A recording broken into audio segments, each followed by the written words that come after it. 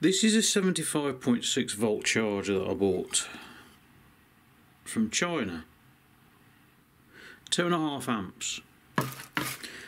Every time I get something from China that I plug in the mains, before I plug it in the mains I always take it apart. Now actually I've checked it, I've plugged it in and checked it, and it is 75.6 volts. This does constant current, constant voltage, and also variable voltage and variable current. So what happens is, as it's charging the batteries, we'll say it's on a peak like that, the voltage, not the voltage, the current drops off as it starts getting up to its maximum voltage, up to 75.6 volts. Now I don't know where it cuts off. I think it's at 75 volts it'll go bar. When the battery gets to 75 volts it'll start dropping off like that. Now I'm only going to charge my batteries to 4.1 volts per cell instead of the full 4.2 volts, purely because it prolongs the life of the batteries if you don't charge them fully. And it'll still give me about 20-25 miles range, which is plenty for a Sunday blast. Anyway, after I've checked the voltage output, it is correct. Now I've noticed on here, and I've already taken the potting off, but there's actually a pot there for the output voltage. So if I wanted to, I could raise the voltage. I don't know how far it'll go up and down. It's probably only a couple of volts. Now one thing I noticed, and it's one of the reasons why I always take everything apart. You see these retainer here for these keep these FETs onto this aluminium housing.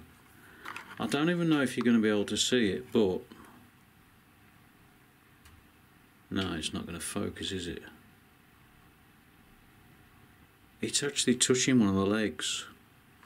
So that's why I take things apart. And on a positive note, it's nice to see that they've actually attached the earth wire to the casing, just in case something does go short and it doesn't take your arm off and kill you. So what I'm going to do is put it all back together after I've loosened that screw off and straightened that bloody bar. Put it all back together, and there's my new power supply. These are only 30 quid, believe it or not, which I'm really impressed with.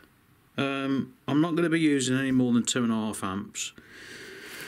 Any more than you're risking damaging the batteries.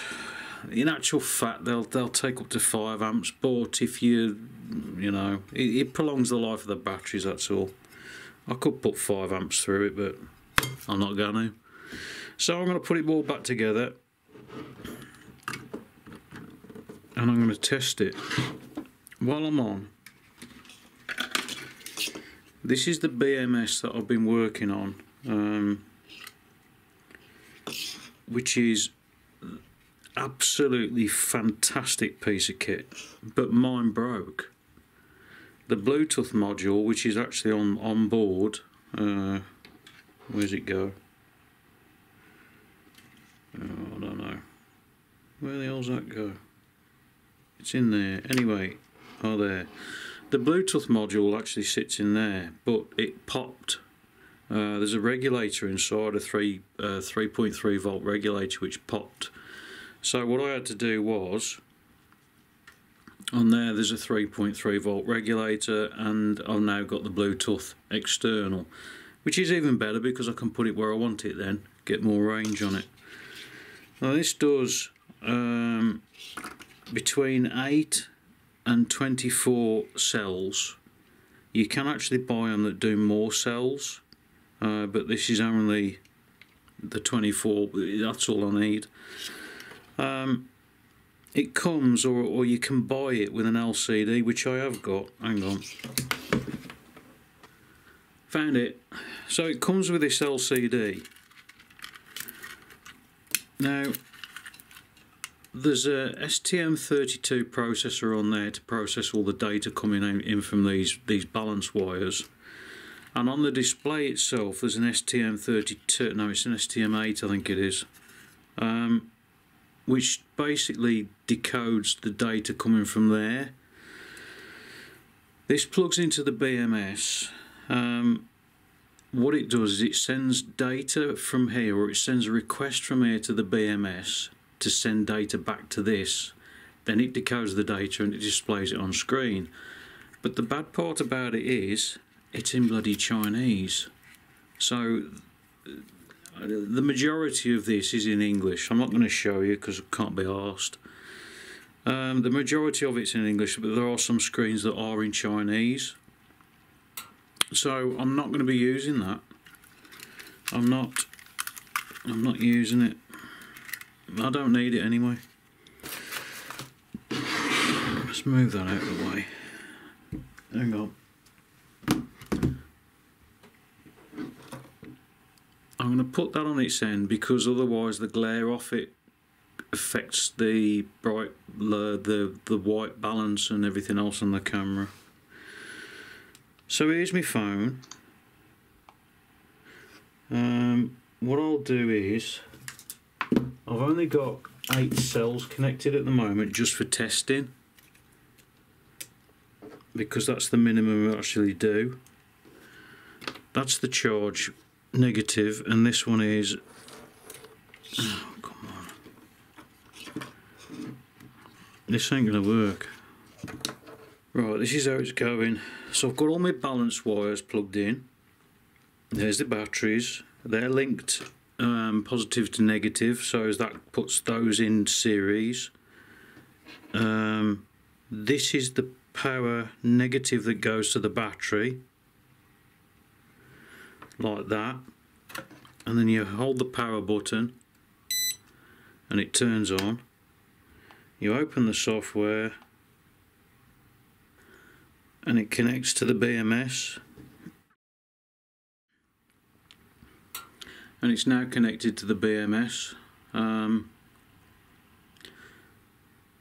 I've had to convert all this into English because it was all in Chinese. Literally everything was in Chinese. It was just ridiculous.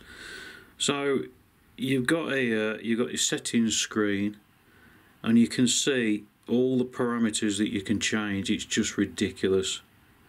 So I can set the over voltage alarm, so that there's actually a beeper on there that will go off if that goes over voltage. So if my charger breaks down or something goes wrong with the BMS, it will sound the alarm. Power under voltage, charge over voltage. Oh, it's ridiculous. Anyway, I've got all that set up.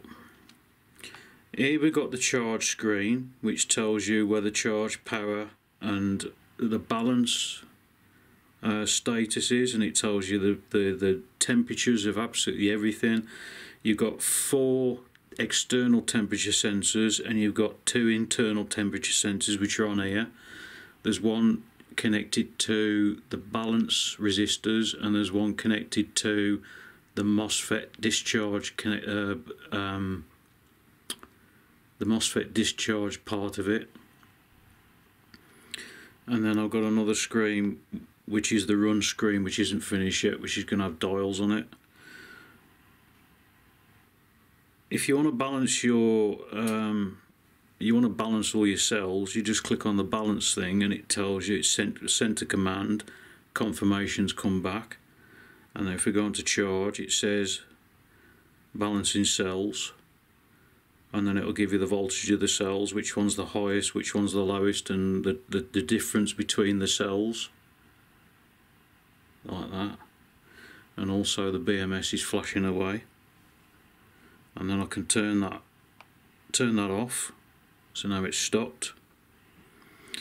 You can turn power off, charge off, and you say it says manually stop now.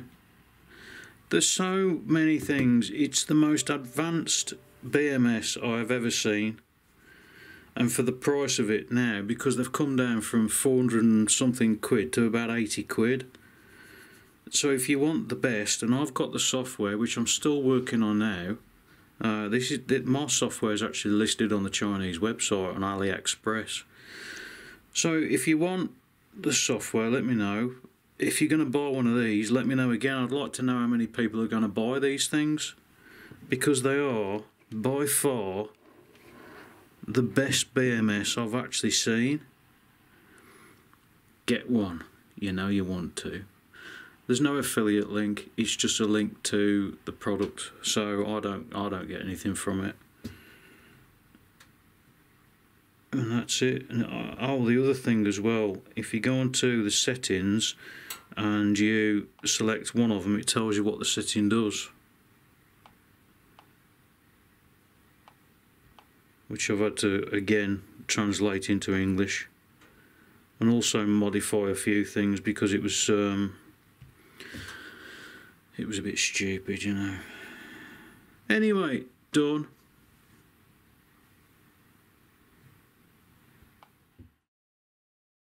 This is a 75.6 volt 2.5 amp charger that I bought from China, because that's where I get my why is that dark? Is that dark?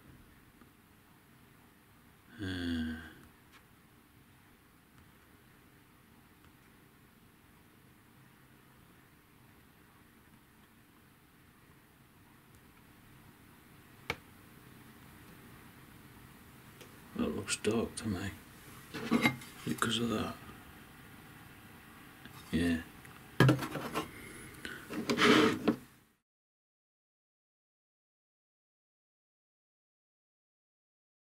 Oh, this is the new BMS which I've decided I'm going to fit today.